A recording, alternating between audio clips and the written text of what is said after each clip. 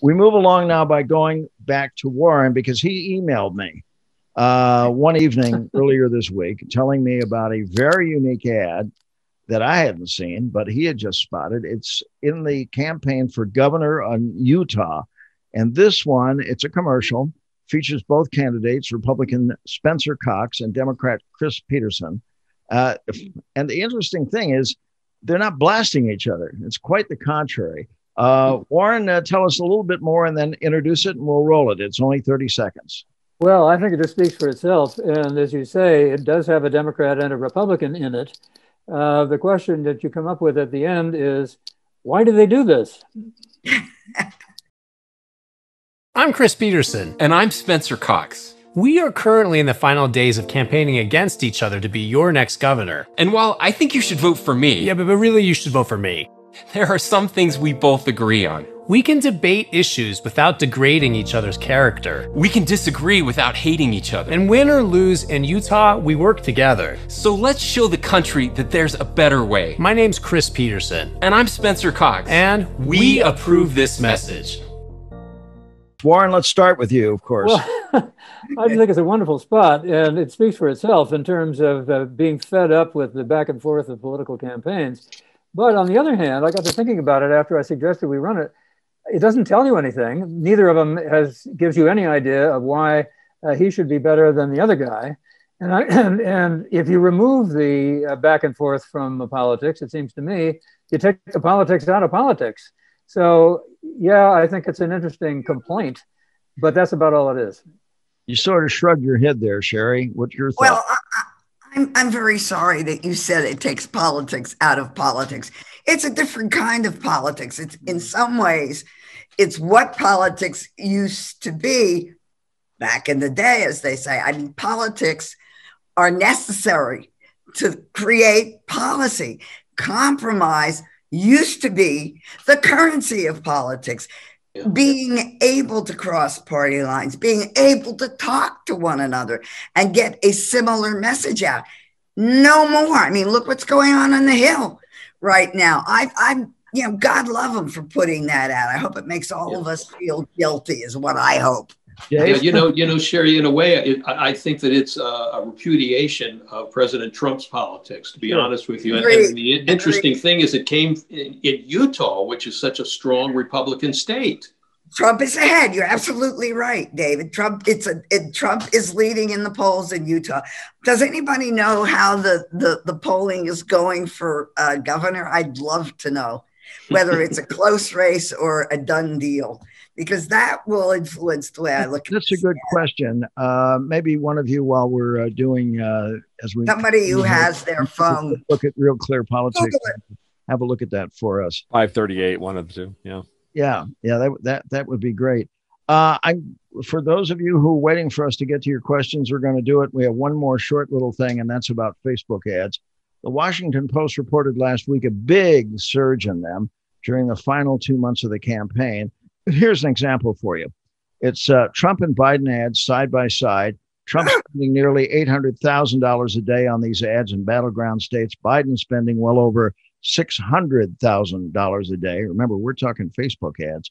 Their advantage targeting, of course, specific groups about issues that affect them, especially seniors. Let's quickly comment on that, and then we're going to go to our a couple of hot topics, and then I really want to get to our listeners here and viewers. Sherry, start us off. What would you like me to say? I mean, it doesn't surprise me that this is so different. And it's probably what is echoing through the campaign. Biden has been talking policy, and Trump has basically been talking fear. And this is just another way to articulate it to a different group of voters. And I'm really not so sure that, first of all, that there are going to be a whole lot of seniors on Facebook, more likely than on Instagram or TikTok, but nonetheless, it seems to me that these are not going to be so effective. And not only that, I think that they are as much to scare the other campaign into thinking they're doing more than to get a message out to a significant group of anybody else on social media ads this time around, the effectiveness or lack of it? Okay. Let's move on. And Steve Skutsky, I'm not skipping over your hot topics, but we are going to hear from some of our viewers and listeners who have been extremely patient. And I've got Joel here with the first one and Steve, Joel, who's it from? This is from Steve Rodriguez. He says, maybe it's time to switch from the Electoral College to a popular vote. What does the panel think? Okay. Well, that's going to take subject. That's going to take a lot of work. A lot of work on that because it's in the Constitution, which means a constitutional amendment. It means 3/4 of the states. It means 2/3, I believe, of both the House and the Senate. So it's an interesting it's an interesting concept, but the practical reality of removing the Electoral College from our process is daunting and significant. Exactly. Any thoughts on that? I would just say that the structure of the amendment process. Shall we continue with it? Sorry, Warren, I didn't mean to. I was just going to say the structure of the process is such that it favors the states that have lower populations. Yes. And consequently, the prospect of getting a constitutional amendment in that area is absolutely nil, it seems to me. Dave, do you see it ever happening? No, I don't. I agree with what Warren said, and I do think that it was our forefathers, made some concessions to bring other states in to the country, and I don't think it's going to change because I just think the numbers, as has been pointed out, the numbers are too steep. I don't think there are enough states that are going to go. I think we can kind of all agree to that. Yeah. Joel, I think we've had a text just come in a few minutes ago from Linda Deutsch. What does she say? Yes, she wants the panel to talk about what they think of Beverly Hills closing its streets during the election because of possible violence. I saw the news coverage of that, and I cringed. I have to say that I cringed. It reminded me of the tape of the protests after George Floyd's killing. This is, really, Beverly Hills, Rodeo Drive, California. I'm sorry, there could have been actions taken, protections done that didn't blast out, this is not what we do in America. Board up, pre-protest, which will only encourage protest. Lock businesses away who are already suffering because of the decrease of business that they're doing because of the pandemic. Renting private security? Yeah. Everybody screamed and yelled when it was made known that there was private security at the time the president walked the gamut in Lafayette Park. I just I found my breath stopped, quite frankly. There are better ways to deal with the possibility. And quite frankly, I do think that the possibility is real of civil disturbance during the electoral season.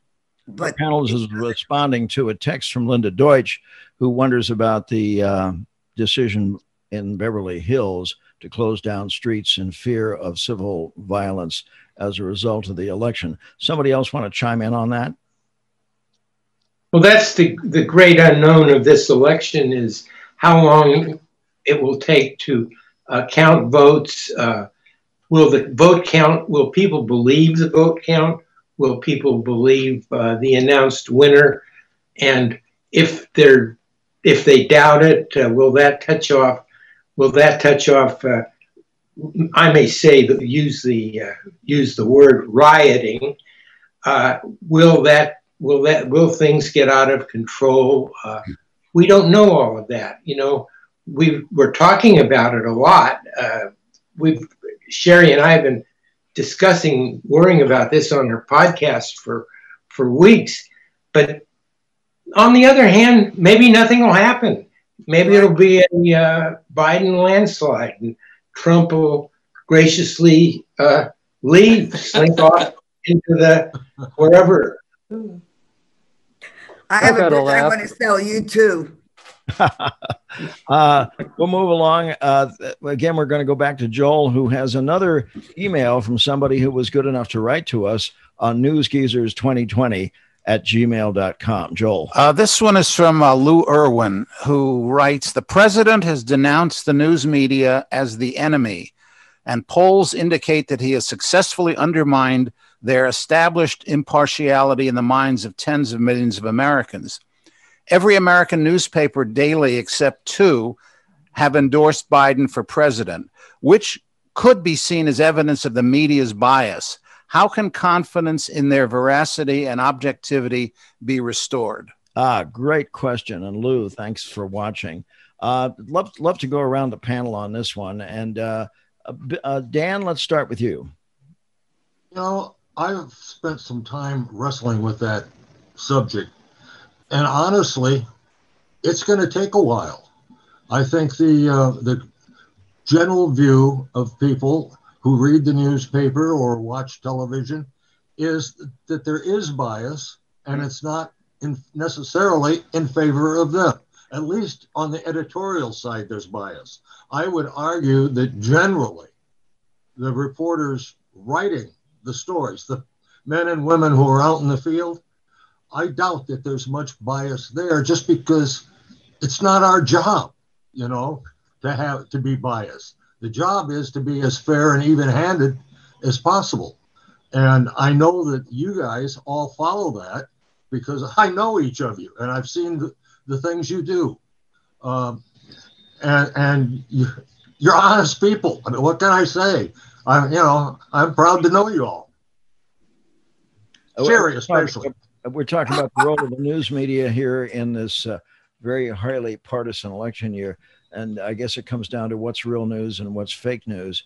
Let's continue going around. Warren, do you have a thought on this? Yeah, if you watch cable news and you watch Fox News as opposed to MSNBC, for example, and even CNN to some extent, it appears to me that you're looking at the different party preferences without any doubt whatsoever. How anybody could say that either side is being, fair and balanced, to use the famous phrase, it escapes me. It seems to me that they have, in fact, adopted the positions of the two parties. That may not be true of all media, but it's certainly true there. Yeah. And Warren, if I can follow up on what you're saying, because I totally, absolutely agree with that point. Part of that, I think, is the media's fault, because there's no clear, to me, no clear difference that's being made by these cable channels between commentary and news. And I think that's really been missing. And I don't think people really necessarily, when they turn on the TV to the cable channels you were talking about, I think people just assume that this is the news that's being presented to them, even if it's not. It's commentary. But I think the line there has been broken, and I think that's a really serious problem. And I think it will be very difficult now to change that. Let me bring up I'm sorry, Sherry, you had one thing to add here. Well, actually, it's again more in the form of a question. You guys are really causing my brain to explode today. But where does local news fit in all of this? Do they have the same problem? Do they have the problem of not even caring about politics? What do people, the polls that I have seen indicate that that Americans get their news mostly either from the web or from local news. That local news is very important to them. And yet we don't see anything about politics except for Dave on the local TV news. Where does local news fit in, given all of our criticisms of the media's bias one way or another? When it comes to national politics, it fits in by running commercials. We talk about talking about local ads. So that's, so they're not biased. They'll take anybody's money, Sure, right? yeah. Sherry brought up local ads. We should let Jim chime in on this. He's news director of 3 stations. For those of you who weren't here for the introductions, News per se. Santa Barbara, Santa Maria, and San Luis Obispo. How would you reply to that one, Jim? So the quick answer is that in local news, what you're seeing, certainly in our market, is that there's ongoing coverage of all of the different prominent local races. So, for example, we have put together at my group in my news department, more than 18 to 20 different stories on different races. And that's everything. We have one congressman pretty much for our coverage area. So one profile on the Republican, one profile on the Democrat. We have several smaller mayoral races in our coverage area. We have several council races. We have a few school board races. So we're covering all of those types of things. But at the end of the day, and I think this is so there is politics being covered in local news. I can't speak to Los Angeles because I don't get to see it, but here it's certainly being covered, and we're certainly taking content from our network feeds as far as, what did Biden do today? What did the president do today? That sort of thing, and putting that in our coverage. But we are very much, we are literally just one click down from MSNBC or Fox News. So we're on the same medium that, as Dave was saying, where we have these commentary programs that have become the most popular parts of CNN, MSNBC, and Fox News. And so because of that, you have an audience that's somewhat become programmed to think that everything is from a perspective in that case, which it really isn't. Right. The other thing I think, and this is another challenge I think we face in our industry, is that we now, because of digital content and because of digital journalism, we have more people who are becoming interested in younger folks who are starting to come into the industry who are interested in advocacy journalism. Mm-hmm. All right. Most of us, I think, come from that and relatively modern, like 20th century of impartial journalism. We were trained and raised in that ecosystem of, hey, if you're a reporter, it's not your opinion. It's about trying to show different sides and different pieces of an issue. But that is not necessarily as much of what people are looking for today. They're looking for the things that they can agree with and that make them feel better. Because at the end of the day, it really is about an emotional connection. I've always believed the best local television content connects with its audience. And so we try to continue to keep it as balanced, as fair, as equal as it possibly can be. We did a congressional debate on Zoom because our congressman tested positive for COVID. And so he was isolating in Washington, D.C. and could not be here for an in-person debate. So we did it on Zoom. So the 2 candidates were basically responsible for their own video setup. And at the end of it, both of them thanked us for what we did and seemed to be happy with the way we did it and the format we used and the questions and everything. We got a viewer who wrote in and was complaining about the Republican candidate and how he appeared.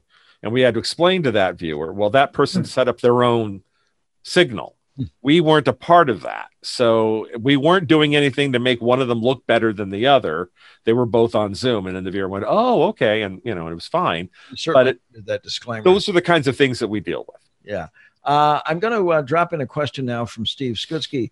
Steve gave me some talking points here, and they're all good ones. And a couple of them we've already covered, but this one we have not. And I think it's good. And then we'll get back to a couple of viewer emails to newsgeezers2020@gmail.com and then wrap it up for today.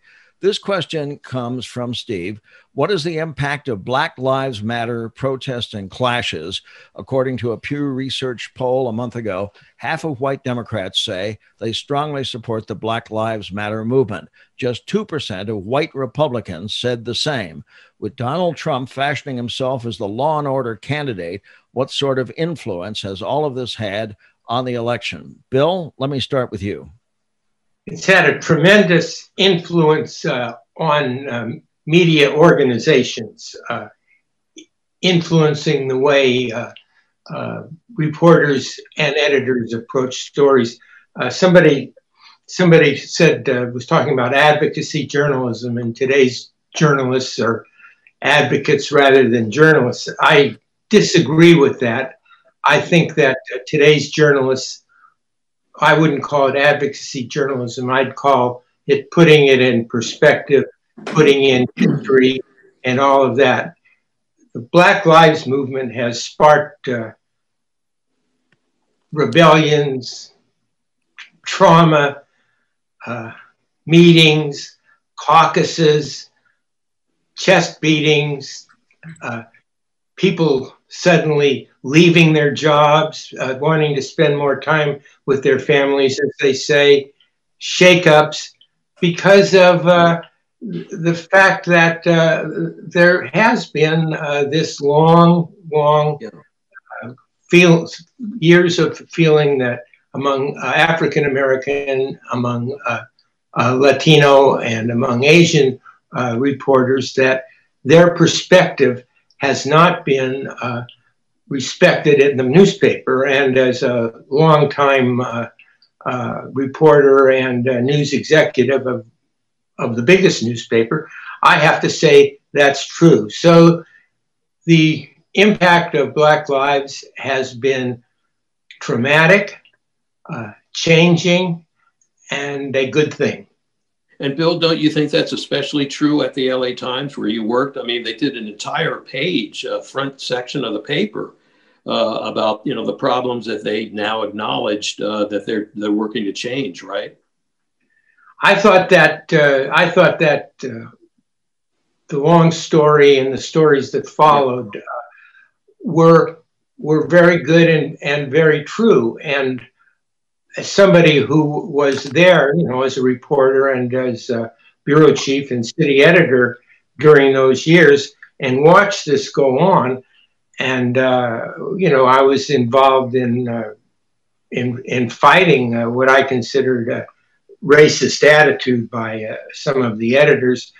I thought that was good. You know, it was chest beating carried to the extreme, maybe. But it made them feel better. Good. It was pretty harsh. It was. Yeah. It was. It was dirty laundry on the front page. Yeah. Well, it is one of the most important institutions in our community. Yes. And what this institution was doing was examining itself, just like you know, it would have been a real good thing for City Hall to examine itself rather than have the federal government have to step in and indict a councilman. So that's what this was. It was self-examination to the extreme. Yeah. Let's recap what the question was here, or what the topic is, and that's about Black Lives Matter and the effect and the influence that it's having on this campaign. A couple of other thoughts. Dan? I just want to make it. Sorry, Sherry. I'm sorry. I just wanted to mention that the support, particularly among white voters for Black Lives Matter, has actually decreased. And 50+% is a nice percentage, but it is nowhere near what it was during the summer. And that tells you something about where that might impact the election. I think that I agree that the major impact has been the organizational impact on people of color, the thinking that's going on because of what Black Lives Matter has done and the questions that the movement has brought up. I just don't know whether it seems to me, quite frankly, overall, after all we've discussed, that the one influence that's going to have any real meaning at all is the pandemic and the handling of coronavirus. The China stuff, bah. Black Lives Matter, it's there and it will influence some people, but it's the pandemic that is driving things. And the question is, will it drive turnout? Will Black Lives Matter drive turnout? And if they do, who turns out? And that's what will decide the election. Anybody else on that? We'll move on to two final emails here. All right, Joel, it's your turn. We're going to do a couple more emails, and then we'll do a wrap up. And again, you're watching the NewsGeezers virtual political lunch that should have been in person, but all of these panelists will be back in May, or no, I shouldn't say May. They'll be back sometime whenever we can. Yeah. Not picking a date. That's supposed to be. That's why I said May. It was supposed to be in May of this year, but now we're doing it in October. And with these six just excellent panelists. And there's another question. Who's it come from, Joel? This is from Arnie Friedman, who identifies himself as a nonpartisan voter. I would like to hear your thoughts about how to deter what might amount to a hijacking of the election if the presidential vote is close and the count takes at least several days to know the results. In addition, if such a delay occurs, how can the vote be decided by the voters rather than by the Supreme Court, which is likely to be stacked by then, with no assurance that the probable newest member will recuse herself from a suit to invalidate the election results? Arnie Friedman, thank you. We went to university together a couple of years ago. It's nice to have you watching. Who wants to start this one off? It's a great topic. I think Dave should, because he spent 36 days in Florida in the year 2000. That's right. Yeah, the last time. In a month. Yeah, I think this is a slightly different situation, but thank you for calling on me. I look. I mean, actually, just sitting here and listening to the description of the question, it's pretty grim, and unfortunately, I don't have an answer for it. I mean, I think it's definitely a possibility, all the things that were mentioned in that question. And I sure hope that doesn't happen, but I think there's a pretty reasonable chance that it very well might happen. And I don't know. I don't know. It's so hard to know how specifically it's going to develop and what it's going to take to clear things up. Jim? My answer to the question is that what we do is to do our job, to provide information clearly, accurately, calmly, and to do it in a way that the viewer does not get agitated. The viewer may listen to what they hear and then make their decision on whether they're happy or not with what's happening. But what we can do is what journalists are supposed to do, which is inform, and to provide information and to do it as clearly and as succinctly and without hyperbole as we can. I think that's really what we can do and what we must do. Ken Blackburn, you want to weigh in on this? Yeah, I just want to mention the LA Times did a very good story. Not that they aren't all good, but in this particular case, I thought it was somewhat worrisome. And that is that it reported that nationwide, the sale of firearms has spiked. I mean, it has gone right through the roof. And that bothers me. Not that I'm anti-firearm, Midwestern guy, grew up with them all around me. But if sales of firearms are going up at the rate that the Times story suggested, there's got to be some concern behind that. I mean, a lot of people running around with guns that 9 out of 10 probably don't know how to use properly is concerning. Joel, who do we have? This is from Ivor Davis, who wants to know, hear your comments. At this stage, haven't the voters already made up their minds? We watch these debates, and I was watching that one the other night, and I kept thinking, how many people are going to be swayed by it who haven't already made up their minds? 6% undecided or something. They're a very small percentage, but if this election is decided on the margins, that 6% can become very meaningful. Can we continue that topic, Warren? Well, I think what Arnie laid out was the nightmare scenario that we all are girding our loins against and hoping won't happen. My concern would be, and this goes back to the Black Lives Matter thing to a certain extent, is I don't know how much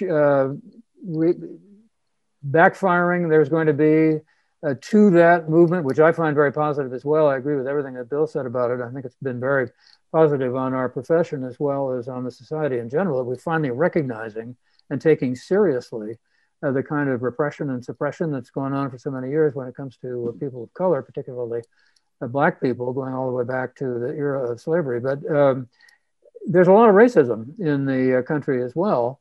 And to what extent that will emerge as part of the electoral result, I don't think we know. I think it's doubtful that people tell pollsters if they have that kind of sentiment. And it's one of the uncertainties that I think hovers over us. And I agree with regard to the plethora of guns, whether you grew up with them or not. We got too many of them. Anybody else with a thought on that one? Yeah. Dave, please. You know, I think this election in many respects is a referendum on President Donald Trump and a referendum on the coronavirus and how it's been handled. And I think for those reasons, I mean, there's sort of the 800-pound gorillas in the room. I think most people, I would venture to say almost everyone, has made up their mind. I think the question now for the campaigns and the candidates is getting out their voters and getting them to get to the polls or to mail in a ballot. I think just about everyone knows their choice at this point. It's just a matter of whether they're going to follow through to a large extent, I think. Anybody else for that? I agree with Dave set it up very well. Yeah. Every election always comes down to turnout. Period. Well, that's a question of defining last line of the plot. What happened to with us? Trump? What happened 4 years ago was at the very end, there was this movement toward Trump that was not detected by pollsters or anyone else, and we really don't know what's going to happen in that last week. Do you mind if I just hit a one-off for all of you? Very quick answer here, just as succinct as you can make it. What happens on November 3rd and in the immediate following days? In other words, what I'm asking is, who wins by how much? How soon will we know? Make it very quick. Let me start with Dave. I think Biden wins based on what we're seeing right now. I wouldn't bet any large amounts of money on either one, but and then I think we'll see by how much, but I think he wins. Warren? I think Biden probably wins. I'd be concerned about the state by state situation. I think that in some states the results may be very close. And could lead to challenges of various kinds. I think the Trump administration is looking, there's the Trump campaign, perhaps the administration as well, certainly the Justice Department, is looking at ways to upset the outcome. Hey, Bill Boyarsky, what happens on November 3rd and immediately after? Never predict, never bet on an election covering, and not going to change now. Sherry, what happens November 3rd? I bow to my co-host here. I will not predict. I have never predicted. And I am still suffering from post-traumatic stress disorder from 2016. Don't ask. Dan Blackburn.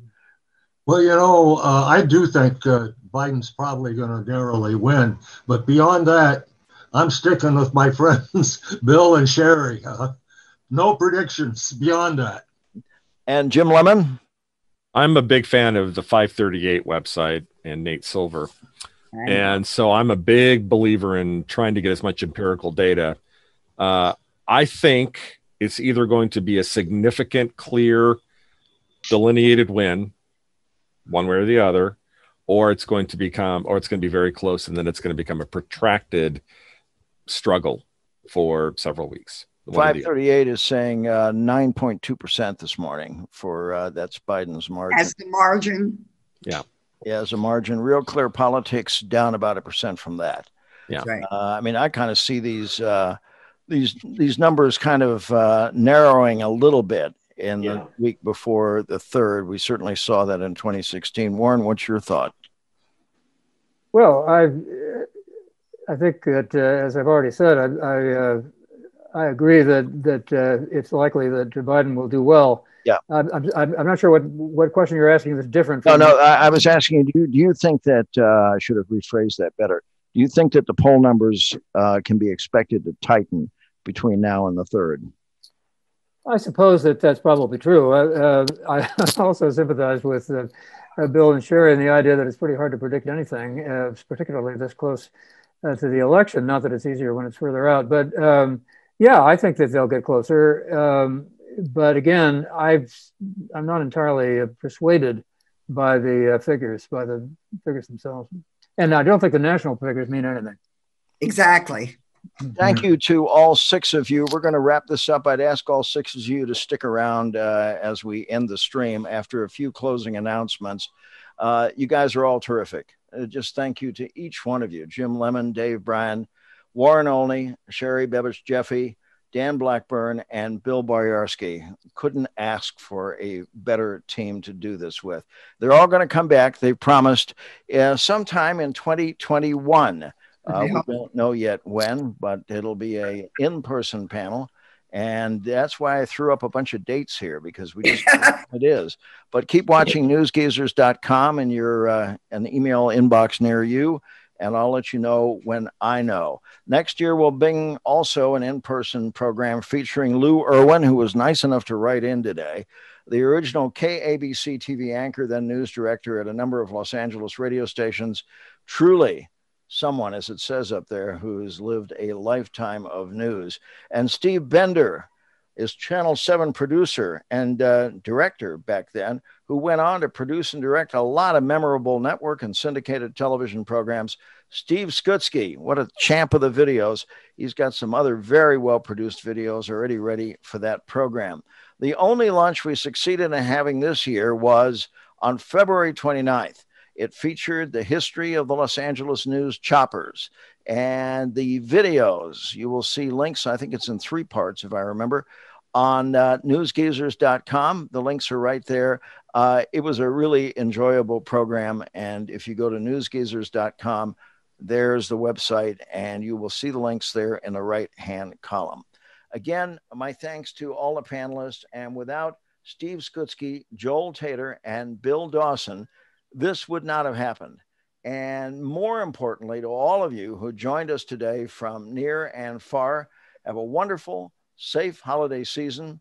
And may 2021 bring happiness and good health to everyone that is watching. Thank you all. Bob, when we come back next year, are you going to be throwing our statements from tonight on us about what we were predicting? Of course. Why do you think we recorded this?